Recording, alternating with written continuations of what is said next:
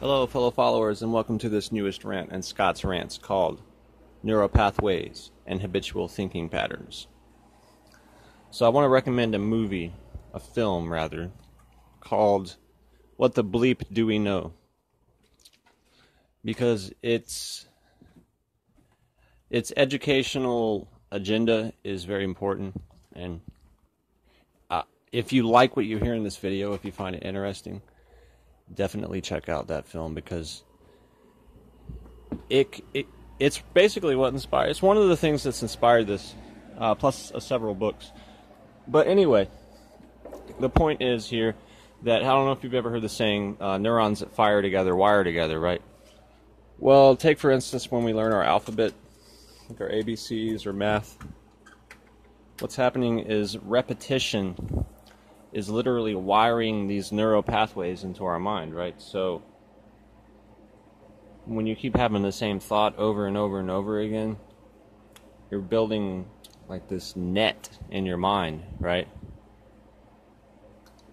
It literally looks like a web, you know? You're webbing this into your mind. Now, furthermore, when you feel something, an emotion, right, that is actually a chemical messenger. It's like a drug, an internal drug, an innate drug, and it's released, and then it binds to receptors on a cellular level. And what happens is, when a cell divides and reproduces, there will be more receptor sites for whatever peptide or substance that's being pumped into those receptors the most, basically. And this is explained in the movie, and I want to encourage you to do some research on the internet.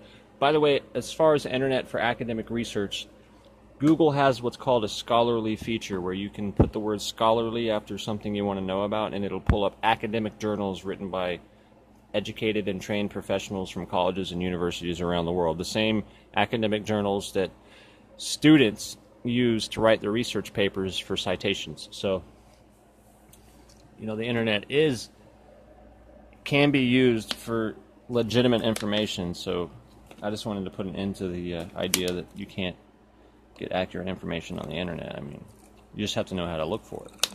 So a lot of times, I mean, I'm not perfect, you know, sometimes we're upset or we're sad, but when we're like that for so many days in a row, sometimes we just need to catch ourselves and realize that we're raveling a web of misery into our own minds. I mean, think of your mind like a canvas, and you're the artiste, you're the artist, you know, you got the paintbrush. You see, what it all boils down to is consciousness, awareness, how aware we are of our own internal dialogue, and we have to be mindful of our own thoughts. And it's one thing to agree with this, to sit there and listen to what I'm saying and go, yeah, yeah, he's right, you know. But then you turn around and you don't do anything about it. There's no point. I mean, knowledge is useless until you apply it, right? I mean, you can know whatever you want. You can know anything, but information that can't benefit you and that's not applied is useless information. It becomes useful when there's something you can apply it to increase the quality of your life, others, you know, etc. So just remember, every thought you have, when you think or say or speak or do something negative, the more you do that, the more that becomes your daily reality. And that's pretty much it for this rant. Another one of Scott's rants for Monday, October 9th, 2017. Thanks a lot, my fellow subscribers. Please subscribe if you haven't already, if you enjoyed these videos, to get notifications. go ahead and give me a thumbs up if you enjoyed the video and comment below.